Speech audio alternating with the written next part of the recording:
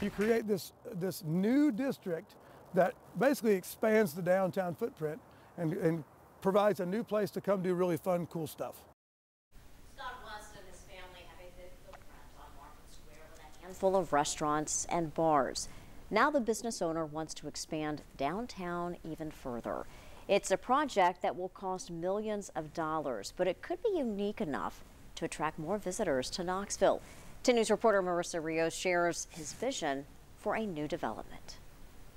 By coming down here, it allows a lot of freedom that we wouldn't have in a mature area like Market Square. Scott West has a new vision for downtown Knoxville. What we see now is the possibility of creating a district, a new arts and entertainment district for Knoxville. Just a half mile from the Moonsphere, adjacent to Western Avenue, the business owner wants to revitalize this part of downtown. This is 3 times the size of Market Square, maybe more. There's 3.5 acres here. In his mind, Luniverse would occupy these empty buildings, allowing him to create a food, drink, and arts venue. Plus, we all know the Moonsphere really well, but what about a Moonsphere? The Moonsphere would be a big dome, like a dome over the top of this. That would be like it's like when you were a kid, you went to the planetarium.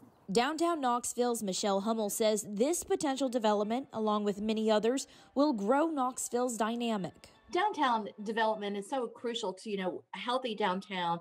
It's such a key to a strong community. And this development is only continuing to grow. Only halfway through February, we've already seen 21 new businesses have been announced or going to be opening soon for the year. In Knoxville, I'm Marissa Rios.